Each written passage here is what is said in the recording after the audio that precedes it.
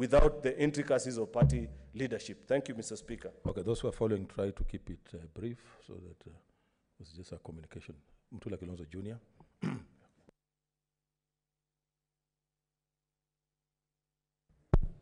Thank you, Speaker. Of course, we can't get into the details of what happened on the other side because we don't participate. Only that, of course, we congratulate Kimani Wamatangi, Senator Kiambu, for his new position. I'm happy because now he's going to be in the House more often. He's going to suffer the woes of mobilizing members to vote for bills, like we did for his when he used to run away. So now you feel the pain of sitting here to get 24. For Kangata, he became a doctor while he was a whip. He became a CBS while he's a whip. He has left. I don't know, maybe I should advise Kimani Wamatangi to carry the name tag on his door in his pocket as opposed to at the door. But the things that both Senator Cheruyot and Senator Chumba Murkomen have raised, we raised them here.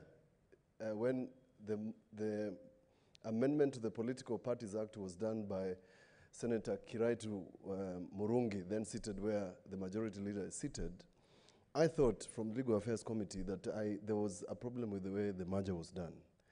And of course, I was opposed. One of the people who opposed was Senator, who told me to drop that amendment because I had proposed an amendment, was Senator of Mombasa at the time. He told me, why don't you allow Jubilee to merge? Because this is the only way that you will break Jubilee. Now, at that time it was meant sarcastically. Right now, one of the governors is suffering out of the Security Laws Amendment Bill, which we opposed, in terms of just detention unnecessarily for too long. So whilst you are feeling the pain of some of the decisions that have been made, it's just advised that some of the things that we raise on the floor, even if we are for the minority side, and you can see how stable we are. You were laughing at us at some point. You can see how stable we are. It's not like we don't have our share of problems, but we know how to manage them. So please don't write letters or speak candidly to the press. Just find a way of how you handle your political party affairs in a better fashion. I don't think there is a way that Senator Cheruyot is suggesting that political parties can be managed on the floor of the Senate. It is just not possible. Now, in other jurisdictions, in fact, the minute you vote against your political party decision, you are deemed to have defected.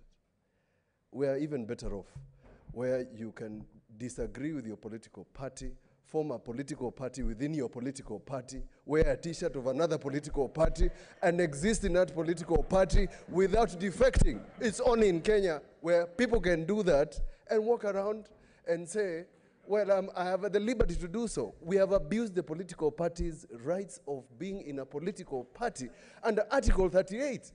Because if you disagree with your political party and ideals and your party leaders, it's also democracy to leave. But you can't be in both. You're in, you're out, you're in the middle, you are doing pamoja, you're in a wheelbarrow. It can't happen. It's just not possible. And it's not legal, and it's not moral, and it's not godly. Thank you. Senator Linturi. Thank you, Mr. Speaker. And Mr. Speaker, I don't think Senator Mutula